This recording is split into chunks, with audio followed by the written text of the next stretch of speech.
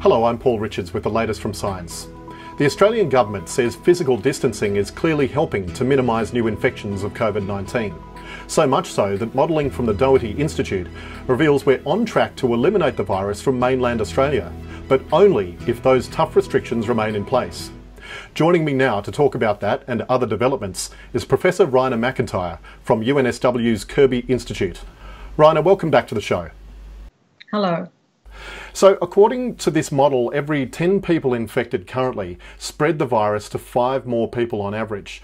The Doherty team says that at that level, the virus would be unable to circulate and would die out within Australia. How much hope can we take from that? So I think they're just explaining what's happened with the flattening of the curve, and we've seen a peak in disease in about late March and then a decline in cases, which fits very much with the travel bans, actually, not the social distancing. We had some rolling travel bans implemented between March the 5th and the 10th, and we would expect to see those effects from around the middle of March to about the 10th of April, which is exactly what we saw. And it also fits with the fact that more than 60% of the cases we were seeing were travel imported. So what we aim to do with disease control measures is to reduce the reproductive number, or R0, below 1. And that's what the 10 cases giving rise to 5 new cases indicates, that the reproductive number is below 1. So 1 case can't give rise to more than 1 case. And if that's the case, then, like New Zealand, we should be aiming for elimination.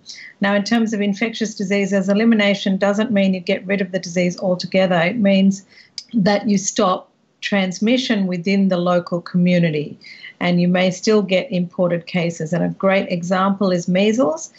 Australia has achieved elimination of measles, according to the WHO, but we still see outbreaks of measles, but they are related to importation from travel, and they die out. They cannot be sustained, and they don't take off in the whole community.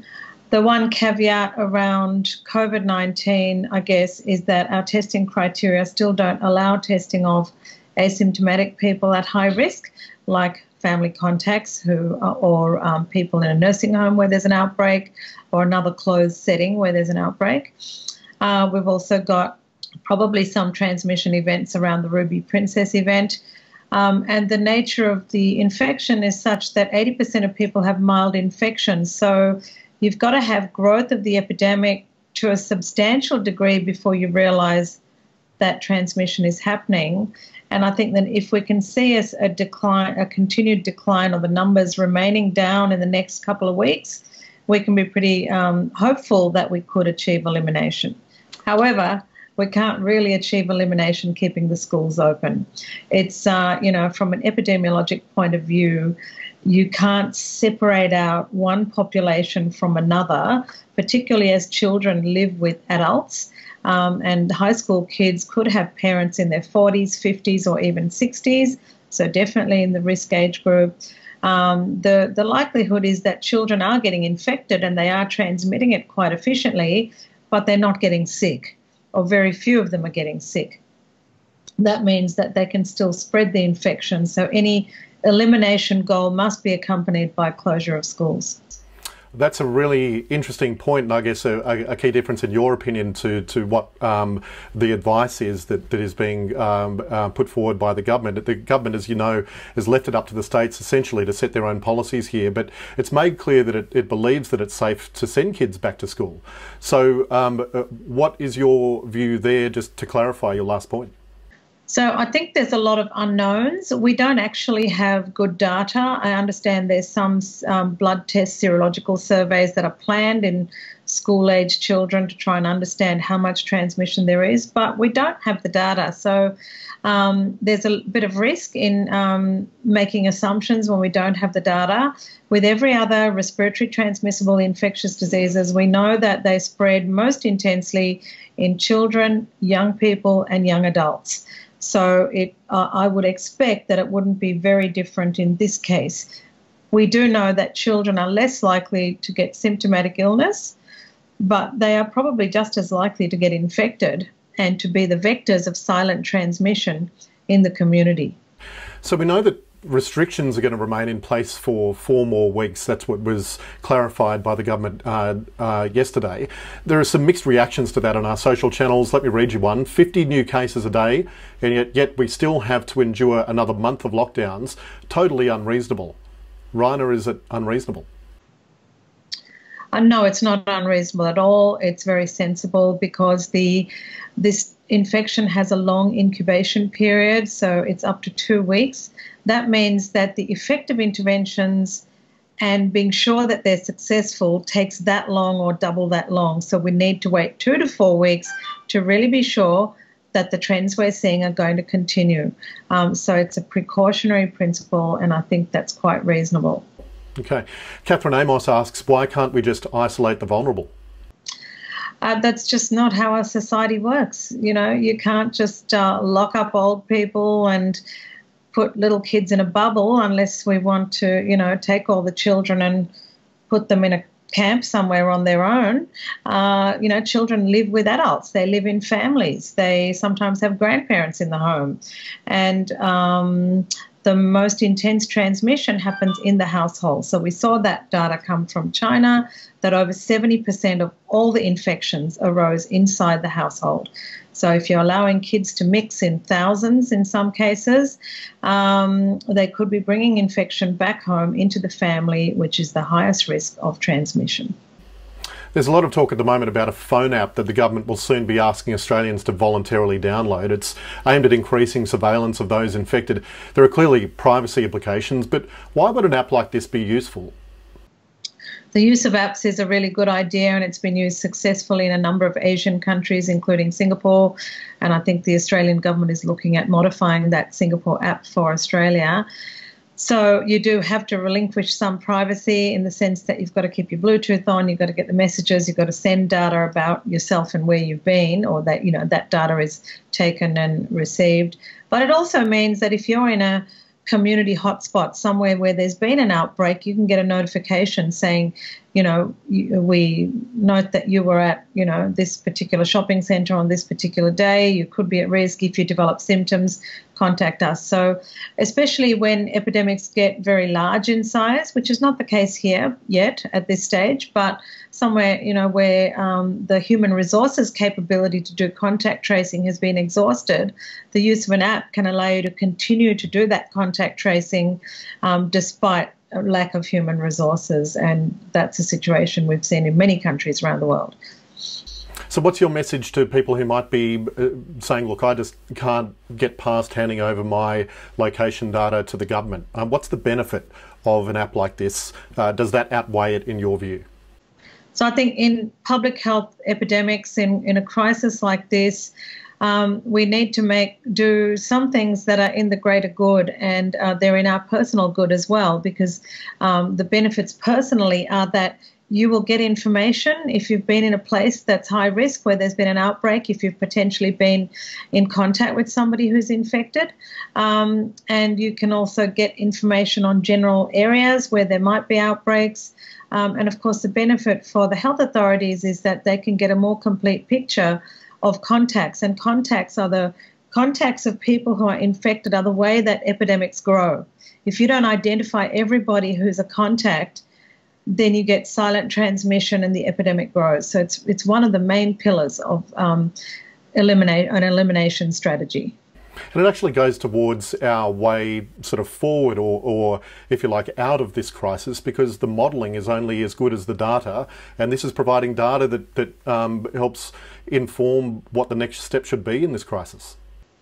Yes, that's true. The use of those apps will also provide a lot of good data that will help in terms of disease control efforts.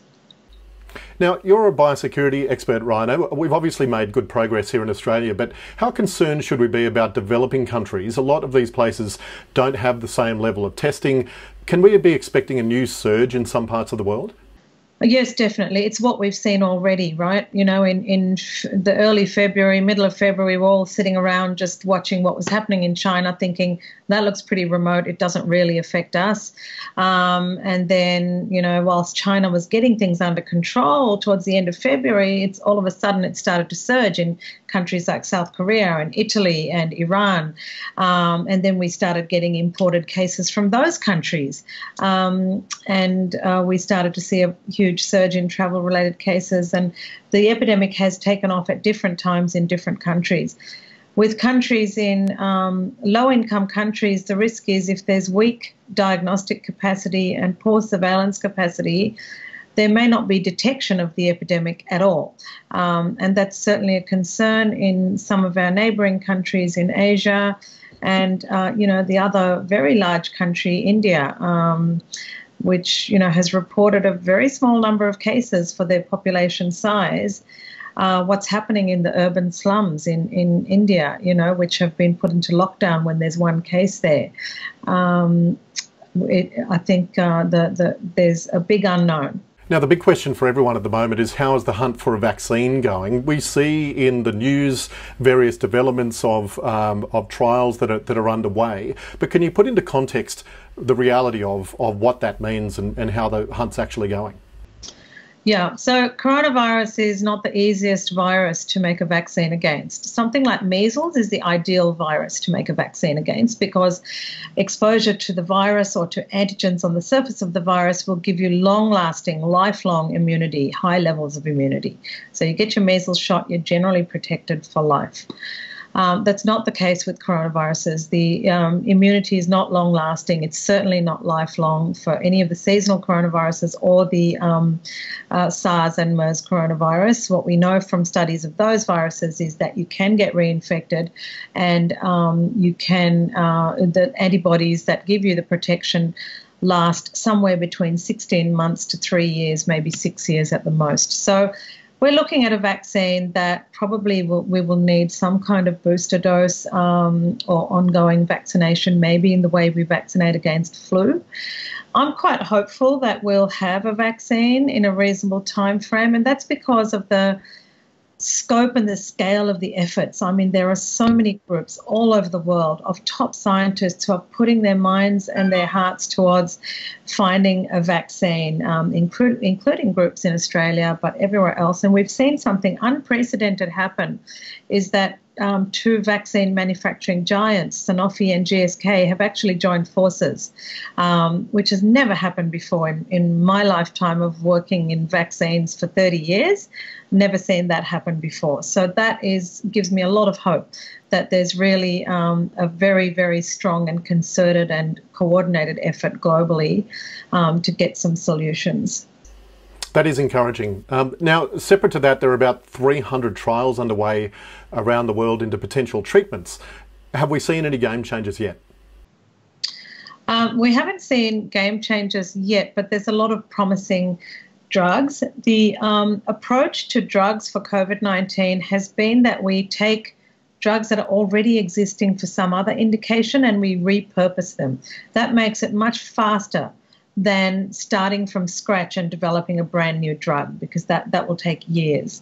So this way, the approach that's been taken will probably enable us to have drug treatments before we have a vaccine. And that can also make quite a big difference to disease control.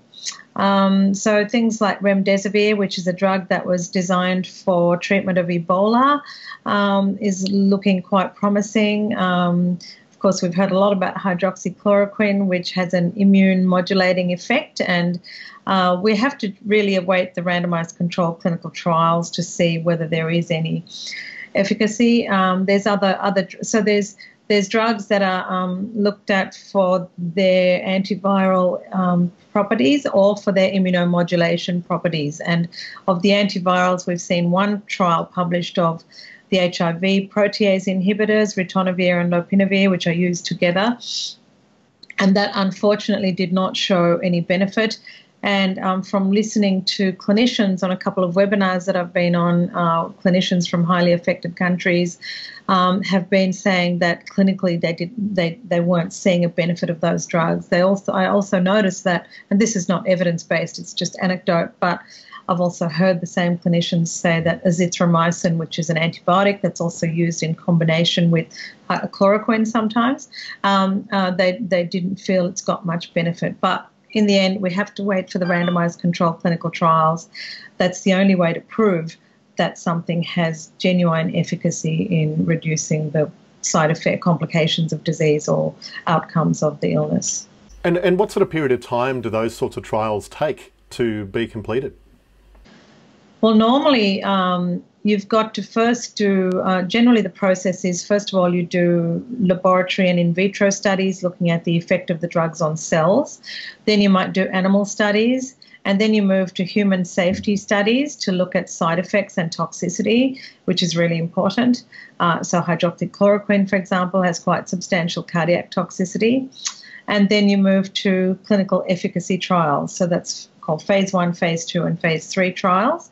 And it's those phase 3 trials that give us the final answer on whether one drug gives you a survival benefit compared to another. And how long, is there a normal length of time? Like what sort of time period are we looking at for some of these treatments perhaps to come online, be made available on a larger scale? I think we might see certain drugs within a month. I'm hearing that there's clinical trials that will be published perhaps this month in April or next month in May. So once those trials are published, because these are drugs that are already existing, that have just been repurposed, the pathway to approval and getting it out into practice will be much shorter. All right, Professor Raina MacIntyre, thanks again. It's a pleasure. I'll be back on Monday with Professor Peter Doherty. And a reminder that if you're looking for specific COVID content, we now have a rich library of videos and articles. Just head to our website. Enjoy your weekend at home, and I'll see you again on Monday.